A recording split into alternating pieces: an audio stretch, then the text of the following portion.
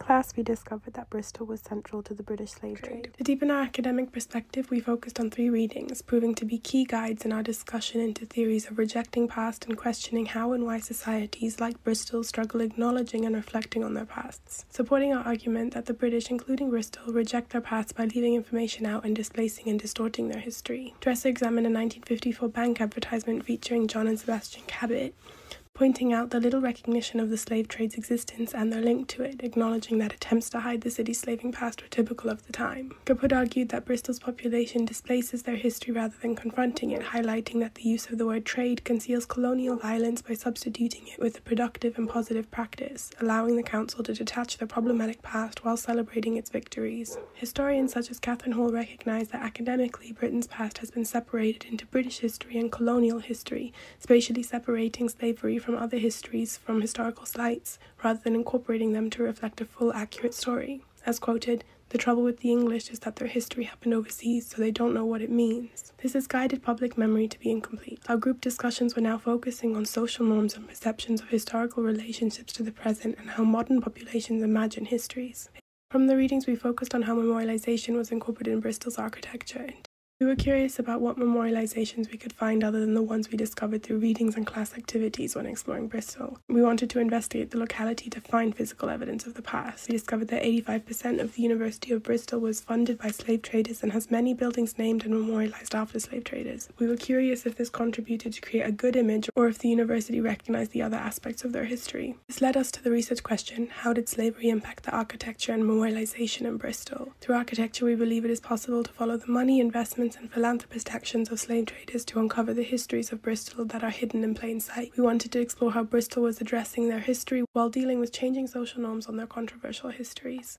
We went up to College Green, which led us into our first exploration in our rabbit hole, where we found artistic depictions of the slave trade on orbs outside Bristol City Council building. These included slave traders such as Edward Colston, but also showed the explorations of the explorer John Cabot. They were illustrating the ways in which Bristol City Council were funding artwork done by local Bristolian artists to show awareness of the colonial history and legacy still in Bristol today. From College Green, we continued to walk to Brandon Hill Park, looking closely at the buildings, where we saw that many university buildings had been funded by slave trade families. Once we reached Cabot Tower, we looked closely at it.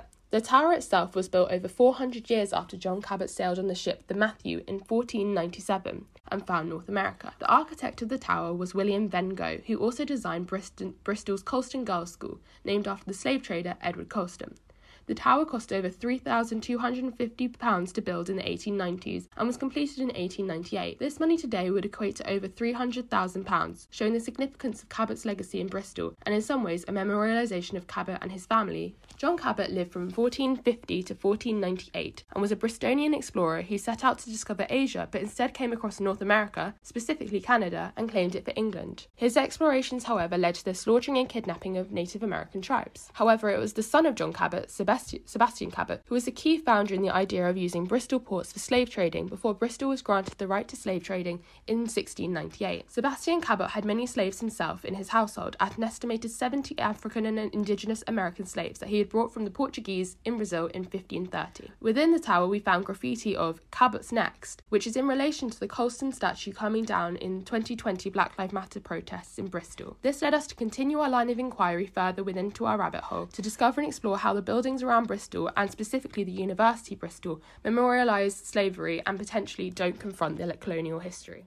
We refined our search to inquire, how has the University of Bristol confronted its colonial legacies through the institution's buildings? This would allow us to explore features of architecture and memorialisation that relate to forced labour. In Bristol, by gathering evidence of colonial influence into the university's buildings, we would then be able to assess whether the university had attempted to confront or conceal its slave trade links. We realised that our rabbit hole was particularly relevant as the University of Bristol opened an online consultation this November named Research Review Renew, Your Views About University Building Names. This gives members of the public and students a chance to express opinions on the names of buildings and suggest new ones. It identifies a philanthropic support from families directly involved in the slave trade and is making investigations in order to develop the next course of action. Additionally, the Anti-Racism Steering Group was created in July 2020 after the toppling of the Colston statue, with the aim of addressing the names of specific buildings with links to the slave trade, including the Fry Building, Merchant Ventures Building and Gordney Hall. In several attempts to rename the Wills Building, this attempt in 2017 got lots of media attention. It was led by Bristol professor Richard Stone, who specialises in the slave trade. Parallel to this, a counter-petition arose, arguing that renaming the building would simply erase history instead of trying to confront it. However, comments on the petition show people's reasons for signing contained significant racism, dismissing the slave trade altogether. No further action was taken by the university following these events. We can see from this that the Wills building is the most controversial, potentially because they donated the most money to the university and physically are memorialised the most. We found that the authority of the Wills family within the university almost presents them as untouchable, as nothing has been done to counteract their influence so far, which is why we wanted to investigate it further. The review also includes the confrontation of the crest of the university, which arguably is the most significant memorialisation of the families involved in the slave trade. It is the single most identifiable image that represents the university, and its links to slavery are very explicitly presented. Whilst walking around Bristol, our lines of inquiry began to develop around the Wills Memorial Building and its relation to the transatlantic slave trade. Focusing on memorialisation, we questioned how the architecture provided evidence of slave trade ties to the university and whether this demonstrated either confrontation or concealment of colonial ties. We tried to assess how accessible this information was to the general public and explicitly how these links were displayed. We also questioned if the physical location of the building was important. We knew before we visited Bristol that the Wills Memorial Building was opened in 1925 in memory of Henry Wills Overton III, the first Chancellor of the University of Bristol. He was involved in the slave trade, importing tobacco from the USA to fund the Wills family business, the Imperial Tobacco Company. The company accounted for 72% of the tobacco industry by the 1920s. His son, George and Henry Wills, paid for the building through the company's money. This company exists today under the name of Imperial Brands, highlighting that the Wills family legacy remains, making it even more important to research how the University of Bristol confronted its ties with the Wills family. We visited the Wills Memorial Building to see if there was acknowledgement of the university's links with colonial legacy ties. Located on Queen's Road, the building has a strong presence within the city, serving as a constant reminder to those who know of its colonial links. Located in the foyer, we noticed official plaques documenting the lead donors and funders of the building. The location of the plaques was revealing, as these were the only accessible source of relevant information without paying an admission fee or going on a tour. This meant that access to additional information associated with colonial legacies was limited. Therefore, by only giving partial access to the building's history, it could be interpreted that the university is reluctant to showcase its past in its entirety. The language used on the plaques is ambiguous. The plaques recognise and are grateful for the funding from slave traders and associated donors. This suggests that the university is appreciative and, to an extent, complacent with its colonial history. The donors are described as philanthropic, which could suggest that the university is attempting to whitewash the legacy of the colonial funders, embracing their generosity of donation and downplaying their involvement in the slave trade. The language seemed to change over time, with the plaque dated 1909 recognising donations, and the later plaques in 1950 using the word grateful. This could show that the university has shifted its attitude towards its historical links, using time as a way to distance itself from the negative associations of its colonial past.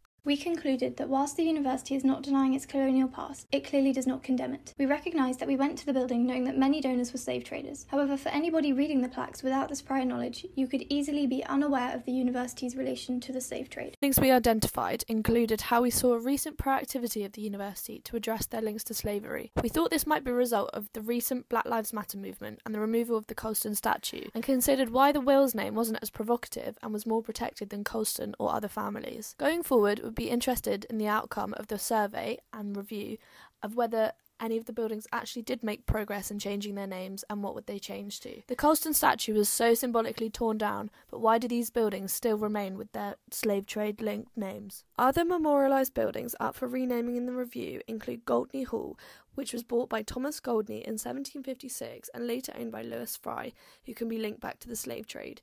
It was sold off to the university in the 1950s. Also, the Merchant Ventures building was named in 1996 after the Merchant Ventures Society due to their long-standing connection with the university's engineering department, who funded Cabot's voyage to Canada, and Cabot was an active member of the transatlantic slave trade. The notorious Colston was also a member of the society in 1896, and the society had a role in blocking the Colston statue's removal before it was pulled down by protesters in 2020. In August 2021, Colston Street Halls was renamed to Accommodation 33 in an effort from the university to become an anti-racist organisation, showing some evidence of the university listening to calls to rename buildings. Theoretically, in order to answer how the university's memorialisation has addressed its colonial past, there is further research we could undertake. We could take a paid tour of the Wills Memorial Building to gain access to more information which may potentially link the university to the slave trade. We could also try to visit other buildings owned by the university to see if other architecture has acknowledged colonial pasts in a similar way. We could also conduct interviews on the general public to gather their views of the plaques within the Wills Memorial Building.